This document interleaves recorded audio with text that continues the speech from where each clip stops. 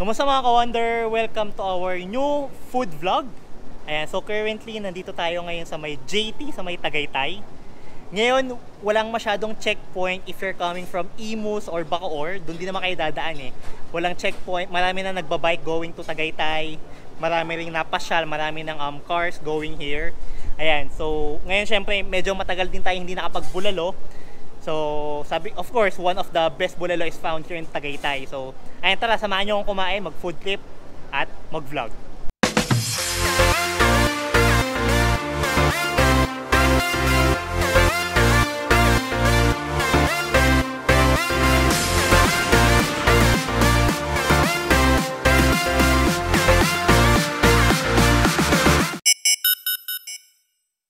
Okay, ayan mga ka-wonder, of course, safety protocols muna. Ayan, tapos kailangan mo mag-fill out ng health declaration form. So wala silang QR code, so you need to fill out manually. Tapos dito sa labas, nandito yung buko pie nila. Kung gusto nyo mag-take pasalubong pa uwi, pwede. Ayan, so tapos dito, pasok tayo. Okay.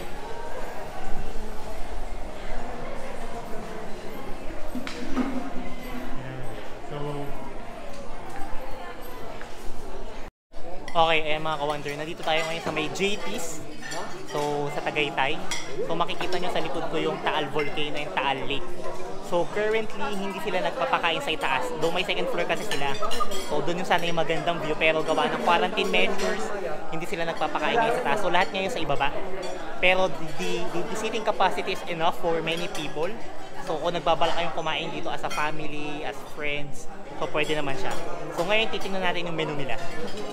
Okay, so ito yung menu ng Jaytees. Ayan. So, open natin. So, of course, yung mga silog meals. So, quite expensive. So, you won't expect yung normal price ng mga top silog, mga hot silog. So, ayan, medyo pricey. Pero, worth it naman sa ambience pa lang. Okay. Then, we have here yung yan, yung mga set menu nila. Good 4 to 7. Okay. So, ang price range is around 3.5 until 4K. Ayan. Yan yung set menu nila. Good for 4 to 7. And then, mga promo about bulalo and sisig. Okay. Tapos, ayan yung good for sharing nila. Iba-iba. May appetizer. Ayan, appetizer nila. We have here yung soup, iba-ibang sinigang. May baboy, baka, hipon, sinigang sa miso. Okay. And then chicken for sharing. And then yung fish, ayan, crispy tawilis. Of course, yan, crispy tawilis.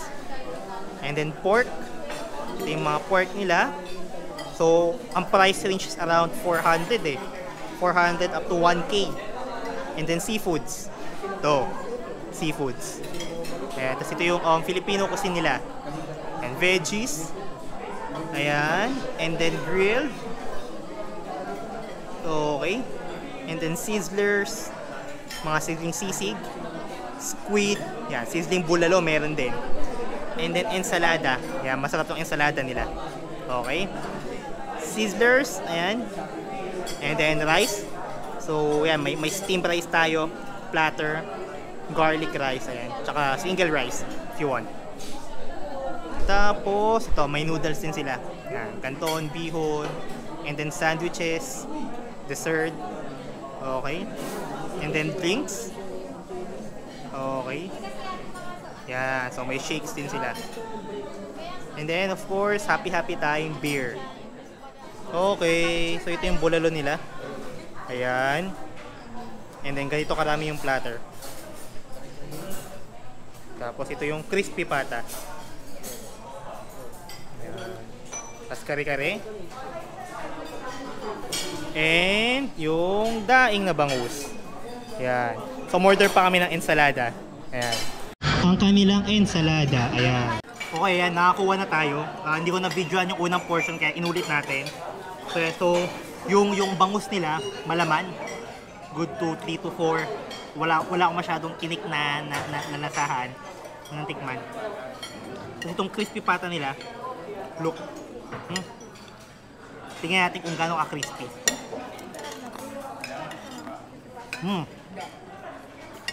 Sarap.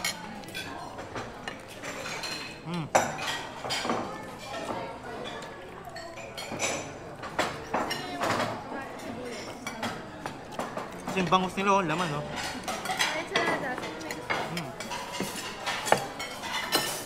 Sarap.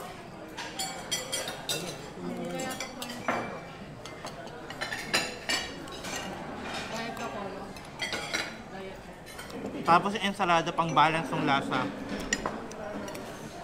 May na kumain yan. Ha? May na kumain.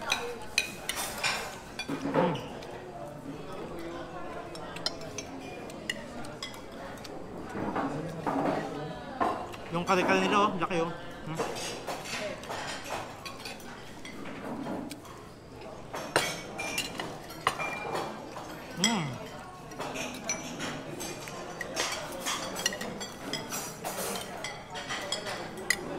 Good. Tapos of course yung kanilang bulalo. Tikman natin. Yan. Mapapansin nyo, laki oh.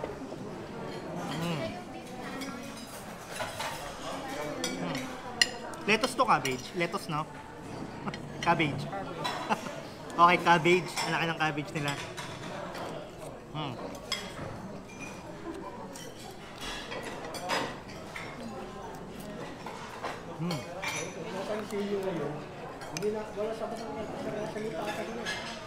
Tingnan natin kung gaano kalambot yung bulalo.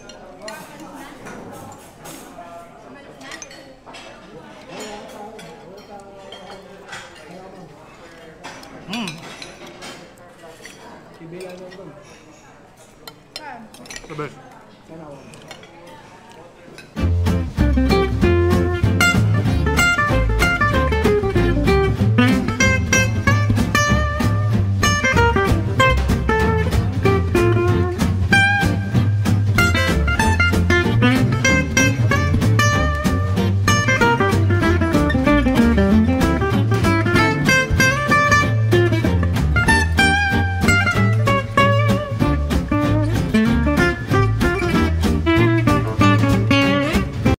Mga ka-wonder, ang operating hours daw nila ay pag Monday to Friday, 9 to 10 p.m. 9 a.m. to 10 p.m. Tapos kapag weekends, it will be 6 a.m. to 10 p.m. So, ang closing lagi nila ay 10 p.m. pero mas maaga sila kapag weekends. Okay mga ka-wonder, ang modes of payment daw nila will be cash, debit or credit card. As of the moment, wala pa raw silang GCash. And okay mga ka-wonder, so medyo madilim kasi yung lighting kanina, kaya ngayon lang naging maliwanag.